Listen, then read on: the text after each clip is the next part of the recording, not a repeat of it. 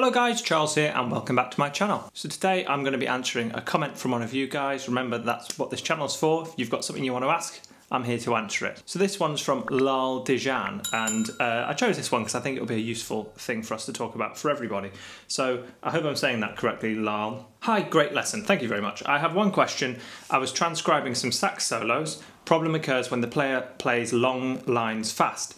Even slowing it down doesn't help. How do you tackle long runs while transcribing like piano or saxophone? When I do not get the right notes, frustration sets in so easily. Hee. Please give any tips on this. One more thing, how do you set music goals? To me, when you see YouTube with so many musicians, including yourself, learning seems like an eternity.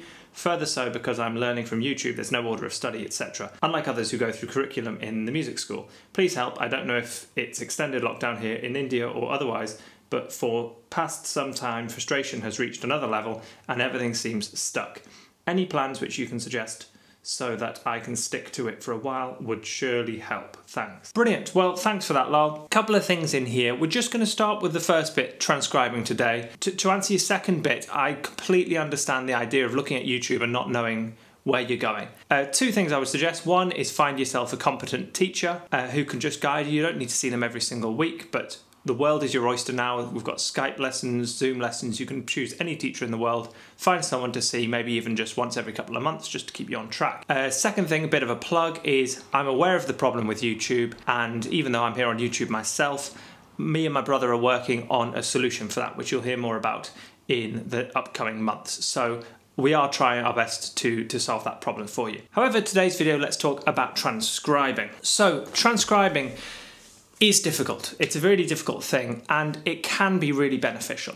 So I've kind of come up with a system for transcribing that works really well for me now, and it's based on my own experience as well as learning from guys like Janek Gwizdala and Bob Reynolds and Galper.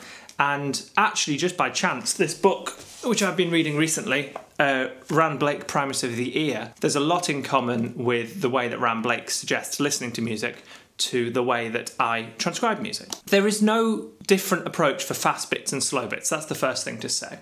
There's just transcribing. So the first thing you want to do when you're transcribing is decide why you're transcribing. And that's really important, because if you're transcribing just because you want to play an impressive solo and post it on YouTube, which is perfectly valid, by the way, that's not me knocking that, then the best way to transcribe is just one note at a time, pause, find it on your instrument, find the next note, find it on your instrument, find the next note, find it on your instrument. That's boring and it seems really dull at the time, but it's probably the most efficient way. It's just one note at a time and find it on your instrument. However, if you're wanting to transcribe for ear training purposes, then we need a more thorough approach. And again, that's where the advice from those great players and this book come in. My method that I use is like a funnel.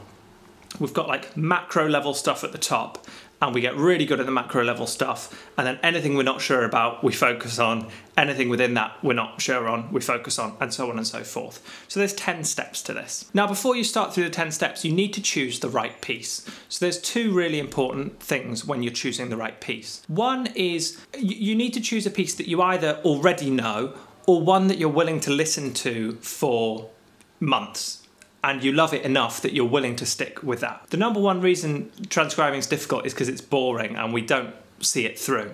So you've got to choose something that you love enough where you will stick to it. The second thing when you're choosing a piece is choose something that's not only within your ability level. You know, if you've just started, you don't want to start transcribing Holdsworth, that's just ludicrous. But similarly, something that's using the kind of language that's useful to you. So again, if you're a New York jazz player, although there's going to be some benefit from transcribing Holdsworth, you're probably better off transcribing Bud Powell or Art Tatum or someone who's closer to your genre, because not only are you going to understand the language better because you're kind of bathing in that, you're going to remember what you transcribe because you're actually going to find an application for it. So it's really important you choose the right thing. Now, let's assume you have chosen the right thing. Here's your 10 steps to transcription. So first thing is you're going to listen to the song on repeat and you're going to sing along. And you're going to do this for weeks and weeks and weeks. You're going to do this until you feel you pretty much know the song. Now, you're not going to be able to sing every single note. There's going to be fast bits where you just go like, and you're not really sure what the notes are. But any riffs, the head of the song, the main tune, you really know. And the solos are going to be a bit wobbly and a bit vague. You're not really going to know what's going on there, but you would start to sketch out the contour, and you're singing along a little bit, and you know it roughly goes up at this point and roughly goes down. And again, you do it for weeks. You stick listening to that song for weeks. Don't go near your instrument with your transcription task, of course. You're practicing other things. Just listening and singing along. Step 2 is you try and play along to the whole song. So any bits that you can play, you try and play. So again, that might be some riffs. There might be bits in the head that you can play. You try and play the whole song. You never, ever, ever slow anything down. You try and do as much as you can at full speed, the whole song from beginning to end. All the bits, all the solos, you try your best for several weeks. The reason we do this is we need context in order to benefit from transcribing. In order to really get your ear trained and improve, you need to stick with the stuff at the right speed, which gives us the right context, within the context of the song at large. So once you feel you've done as much as you possibly can on the whole song, you've got everything you possibly can get done by playing from the beginning of the song to the end of the song and singing from the beginning of the song to the end of the song, you're now going to start to zoom in a little bit more. Remember, it's like a funnel. We've just done the top layer of the funnel, the biggest bit, and we're now moving down a notch. So this would be to listen and sing along to the solos for weeks. And again, if there's several solos, you want to listen to all of the solos. If there's a saxophone, a piano, and a guitar, you're going to loop and listen and sing to all of those solos for weeks. Now let's briefly talk about software. I've always done this in Logic or Pro Tools or Ableton, something along those lines, but amazingly, the exact day you asked this question, Bob Reynolds uploaded a video about transcribing and showed the tool he uses. It's called the Amazing Slow Downer. Again, we don't slow down the music, that's not what we're using it for, but it's a great bit of software. It's £10 here in the UK. I just downloaded it because it looks so much more efficient than the way I do it. You can create a loop and save it as its own file, so next time you open up, you choose the song you want and it shows you all the loops you've created. So you'll have one loop for the whole song, one loop for this step, which is just the solos, and the loops can keep getting gradually smaller as you work your way through. So now you've been singing your solo for weeks, you're going to now try and play along to the solos for a few weeks. Again, there's going to be some things that you manage to pick out, you manage to get on your instrument, and there's going to be some things you don't. There's going to be some things you can sing really well, but probably the fast bits, you're going to be singing a bit like blah, blah, blah, blah, just the general shape, rather than the exact notes within it. That's absolutely fine. So once you've been playing along to the solos for weeks at large, all solos, not just the one you're interested in, you're going to have a few bits solid there. We're now going to zoom even closer. We're going to now just zoom into the solo that you're interested in. So you might have only wanted to learn the sax solo, and I've had you playing along to all the other instruments. Again, that's for context, and that's going to help you learning the sax solo. It's also ear training, which is the main benefit if this is the style of transcription you're interested in. Again, if you just want to do a cool cover on YouTube, one note at a time, that's the way to do it. So step 5, we're listening and singing along to our chosen solo. Step 6, we're playing along to our chosen solo. So playing along to our chosen solo, we're doing the very best that we possibly can, but there's still going to be some bits in there that are too fast and we can't figure out. If the entire solo is too fast and you can't figure it out, you've chosen something that's beyond your ability level. You should be able to get at least half, 3/4 of the solo done at full speed. If there's too much fast stuff in it, it's currently beyond your ability level. And if you do want to learn that solo, you'll just have to do it one note at a time, pausing it, and you're unlikely to have it stay in your ear. It's unlikely to have a lasting benefit in your playing. Step 7, we're going to loop the fast sections. So a couple of ways of doing this.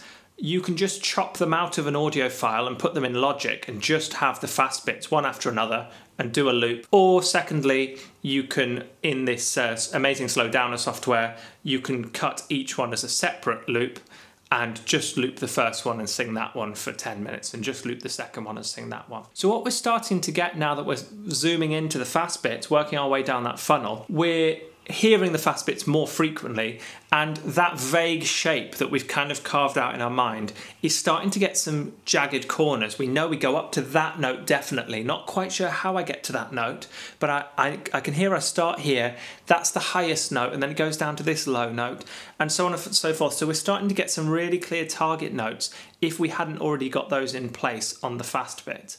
But how to get exactly from one target note to the next, still probably a bit vague. Remember as well when singing, if like me you're not a singer, even if you knew the notes, it could be too fast for you to sing. So even if I knew I'm trying to go like, trying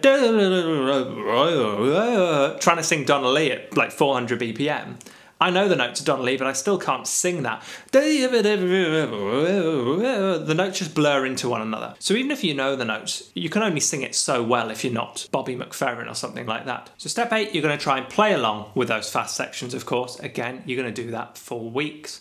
And you're making sure that you're always revising the song as a whole and the sections that you've been working on so far. We're just adding this to our current practice each step. So step 9, at this point, you should be happy with your playing. You're probably not playing 100% accurately, and you know you're not, but you're getting the right contour for the fast phrases. You know roughly what scale they are. You can maybe hear you're not hitting every single note, but you work on it until you think you're 99% of the way, 100% of the way. At that point alone, if you're not 100% happy, that's when you can start slowing down the fast sections. And you slow them down as little as possible. So maybe just 5%. And then you listen and sing 5% slower on the fast sections. Are you noticing a pattern here? 5% slower. Try your best to just tidy up what are those passing notes between. And you work on that for a few weeks. Then try 10%, then try 15%. Once you're at the point where you think you've kind of got everything now, that's the only point at which I will slow everything down, basically double check my work. Just double check, play those fast bits as slow as I possibly can in the software and go, oh, actually, no, that was a flat. I was playing it as a natural or whatever. And I'm just noticing any corrections, but not because I need to, because I was happy with the way I was playing it, but it's just like the icing on the cake or the bow.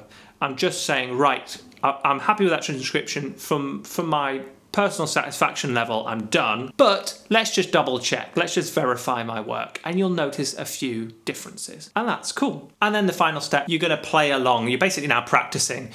At this point, because you know the notes, it's cool to slow things down once you know them so that you can build the speed up, and it's now a technical practice, just like putting a metronome on. That's absolutely fine, but we don't slow down in order to hear it better. We hear better by listening to more repetitions over and over and over again. And if that doesn't work for you, again, you're listening currently beyond your ability level. And that's all it is, okay? It's just really, really, really sticking with it. And that's why you need to choose the right piece, because think of how many times you'll have listened to this. So when you watch me playing a transcription, hopefully next time you'll think, God, I wonder how many times he listened to that piece of music, because it's probably thousands of repeats, some of the big songs, some slightly smaller, and then when we get down, of course, to the fast bits, you can repeat those a few hundred times in 10 minutes without even noticing. The time just flies by. So I do thousands of repetitions before I put a transcription up. So lol, hopefully, now that you've got a 10-step plan to follow, and you've maybe got a better understanding of just how time-consuming transcription can be, you might be able to be a bit more patient, a bit more chilled out when you're doing it now. You just got to stick to it, and it can take months and months and months. If you've chosen a piece at the right level, realistically, we're probably looking at maybe a month per transcription. There's no point in doing a transcription that's going to take you 2 years. It's just a waste of time. You could do 24 transcriptions over a 2-year period, one a month, that are well within your ability level and more useful to you as a player. If you found that one useful, please do give it a like, subscribe, ding that notification bell, and share with any of your friends who could do with some help on their transcribing. And as always, I hope you're all doing very well, getting plenty of practice in, and I very much look forward to seeing you in the next one. Cheers! Roll up, let me embed a story you'll never forget. A drip, drip, you're drowning in debt now. You can't buy your way out.